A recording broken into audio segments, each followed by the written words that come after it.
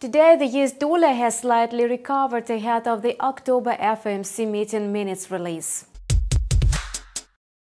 After the third consecutive rate cut in October, traders are hoping to receive some clues about the future of the monetary policy. Analysts believe that the regulator will take a break in interest rate cuts and keep it unchanged at the level of 1.75%. Yesterday, Donald Trump and Fed Chairman Jerome Powell had a discussion about negative rates, low inflation and monetary easing.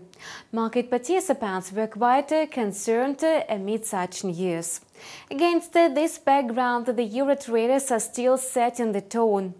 In the previous session, the euro-dollar pair managed to gain ground, hitting the area of 1.1070, 1.1090. Today, the quote is consolidating in the same range.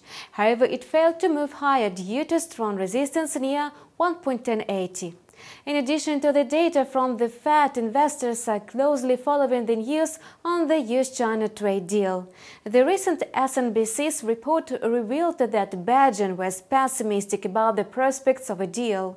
Market sentiment lowered even more amid such news. Meanwhile, the single currency advanced after the news that some Brexit issue had been resolved.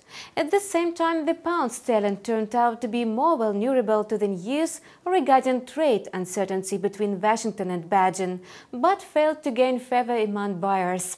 Gold has hit a new weekly high amid risk aversion.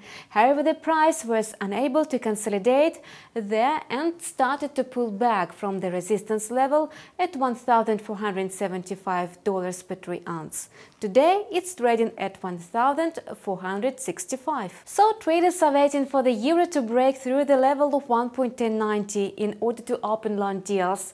Moreover, they believe that the pound sterling will recover to its previous values. We continue to keep close tabs on the market developments. Stay tuned with us.